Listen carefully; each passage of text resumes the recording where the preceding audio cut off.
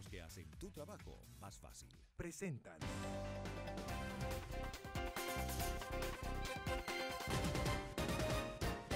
Buenas tardes, queridos amigos. Bienvenidos a Vladimir a la Una. Hoy tenemos como invitado a Leonardo Carvajal, quien es directivo de la Asamblea Nacional de Educación y también es profesor de la Universidad Católica Andrés Bello.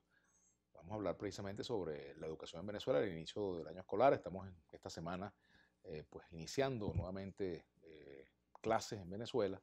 Los colegios privados tienen una fecha, el sector público está iniciando hoy sus actividades. Y yo quiero hacer un comentario precisamente sobre esto, la preocupación que tenemos y que debemos tener todos con respecto a las condiciones en las cuales se va a reiniciar el año escolar. Muchos de los planteles están ocupados por damnificados. La Asamblea, la Asopadres plantea que hay 179 planteles todavía en situación no apta para el inicio del año escolar por distintas razones. También hay un grave problema con la deserción no solamente de alumnos, sino también de profesores. Muchos colegios privados incluso no pueden pagar los salarios. Desde hace tiempo ya no los podían pagar a muchos profesores que se estaban yendo, profesores de matemática, física, química, inglés, etc. Y ahora, bueno, por supuesto que es una situación que tienen que afrontar en asambleas de padres para tratar de resolver el inicio del año escolar y el mantenimiento y la culminación del año escolar. Preservar la cantidad de alumnos que han tenido históricamente y de paso también está la propia situación de la educación en el sector público. Preocupa, por ejemplo, la llegada de los niños a clase, si van o no con su desayuno completo, si tienen acceso al almuerzo, si tienen posibilidad de la merienda, si tienen acceso o no al vaso de leche escolar. Bueno, muchos temas que por supuesto son de sumo interés en este momento. La educación es esencial para que un país salga adelante y por supuesto tiene que haber todo el esfuerzo, tanto del sector público como del sector privado, para que se cumpla ese objetivo, que cada niño que ingrese a un aula de clase termine su año escolar y que además de eso pueda recibir toda la formación a la cual tiene derecho, que no falle ningún profesor, que no se pierda un solo día de clase y que efectivamente pues se cumpla la función del Estado, que es garantizar que toda la ciudadanía, pues particularmente los niños, tengan acceso a la educación como un derecho constitucional. Y bueno, hasta aquí mi comentario de hoy. Bueno, creo que damos pie para iniciar nuestra conversación, Leonardo. Gracias por venir al programa, de verdad. Gracias a ti. Un placer tenerte por aquí. Bueno, mira, yo diría que en este 20º inicio del año escolar, durante el gobierno del chavismo, son las condiciones, se presentan las condiciones más difíciles, más problemáticas, angustiosas, porque habíamos tenido a lo largo, yo diría fundamentalmente de los primeros 18 años de este gobierno, un cierto crecimiento, incluso significativo, en positivo digo, tanto de la educación oficial como de la educación privada. La educación oficial son las escuelas del Ministerio de Educación, de las gobernaciones, de los municipios y de los institutos y empresas del Estado. Y la privada es privada pura y simplemente mantenida por los padres o privada subsidiada, que es una privada en la cual desde hace ya más o menos de la época de Gustavo Rosen, hace ya casi 30 años, y lo mantuvo el chavismo y fue una buena lógica, ha sido una buena lógica. El Ministerio de Educación se encarga de pagar los salarios de los educadores, equiparándolos a los salarios de los planteles oficiales. Entonces, ambos sectores de la educación habían crecido y de una manera, yo digo, inteligente para el país, porque en Venezuela nosotros tenemos claras dos cosas, hemos tenido hasta ahora, y eso ha traspasado distintos gobiernos, o sea, gobiernos adecos, gobiernos copellanos, perejimenismo, chavismo, y es que el Estado es el rector de la educación, que existe una doctrina político-jurídica que se llama el Estado docente, que viene desde Guzmán Blanco, y que incluso sus orígenes están en el pensamiento de Simón Bolívar, cuando propuso el poder moral en el Congreso de Angostura, que significa que el Estado se tiene que responsabilizar de la educación.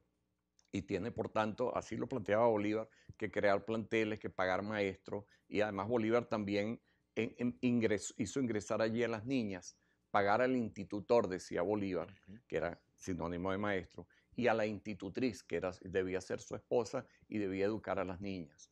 Entonces, esa responsabilidad del Estado desde Guzmán Blanco en adelante, eso no ha sido abandonado como doctrina y es bueno. Y eso implica que un poquito más, a veces un poquito menos, alrededor del 80% de todos los estudiantes, desde preescolar hasta secundaria inclusive, los asume el Estado. Pero también hay margen para la libertad de enseñanza, que es un artículo fundamental que también está dentro de los artículos de las libertades, ha estado en distintas constituciones y en distintas leyes de educación, implica el derecho de los particulares de crear instituciones en las cuales el ideario de ese plantel lo ponga el etos, la lógica. Por ejemplo, un colegio religioso. Colegio religioso, o un colegio, por poner un caso de uno muy bonito, el colegio Friedman, o sea, que tiene una lógica de educar más hacia el lado musical, etcétera. O sea, que cada quien implante su idiosincrasia, eso sí, dentro de una matriz básica que es el currículum nacional.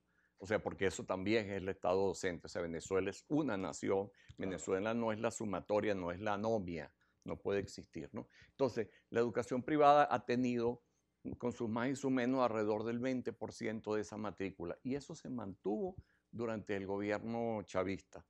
Se mantuvo, digo, porque por primera vez en este año yo tengo la seria duda y preocupación de si ese 20% no va a disminuir grandísimamente por las condiciones materiales de la realidad de los salarios, de los ingresos, de los costos, de la capacidad de los padres y representantes de pagar un monto muy alto que tiene que darse en las matrículas para compensar los salarios de los docentes.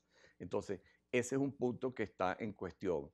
Fíjate, yo digo por allí, quiero repetirlo en este programa, que el chavismo en el gobierno, cuando estaba digamos como movimiento en los años 90, no decía eso, pero ya en el gobierno fue demostrando una implacable y persistente vocación de ir estatizando todo lo que le pasaba delante de la vista, desde hoteles, líneas aéreas, bancos, cementeras, empresas, fondos en el sur del lago, lo que se le fuese ocurriendo.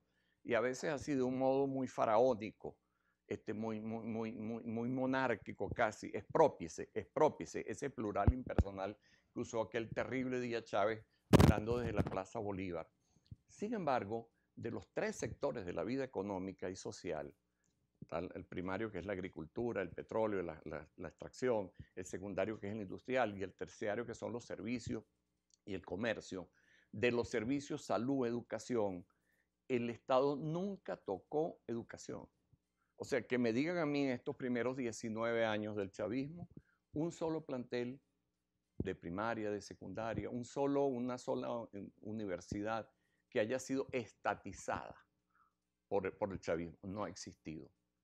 Pero, dado la particular manera como se ha planteado ese modelo económico que está chirriando con unas ilogicidades internas muy grandes, dado como esto se plantea, es posible que se pueda hacer realidad la predicción que Fausto Romeo, directivo nacional de Andía, formuló hace unos días. Él dijo que era probable que tuviesen que cerrar unos 400 planteles privados. Vamos a ampliar ese tema al regreso. Seguiremos conversando con Leonardo Carvajal, directivo de la Asamblea de Educación. Hacemos la pausa, ya venimos.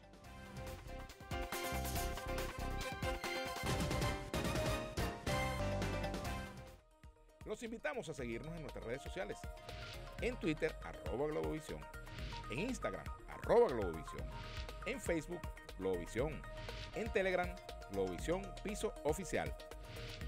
Si quieres volver a ver este y todos los programas de Globovisión, visítanos y suscríbete a nuestro canal de YouTube.